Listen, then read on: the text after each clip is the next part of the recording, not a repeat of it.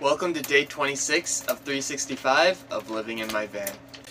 Alright fam, I'm breaking my fast today. It's been 48 hours, so let's make some tacos. First things first, start out with the produce. I brought out some bell peppers to eat while I'm cooking to prep my stomach since I'm fasting.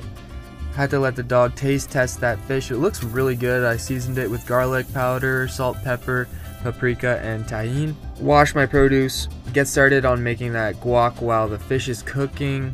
I did essentially the same seasonings as the fish except no tahini, and I added cumin and turmeric and some lemon since I was out of lime.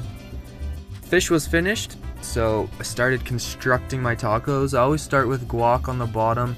I feel like it helps hold it together better, and then I just pieced everything together. It looked amazing and it tasted even better. The crunch was unreal and it was super savory. If you want to try this, let me know. Follow for days.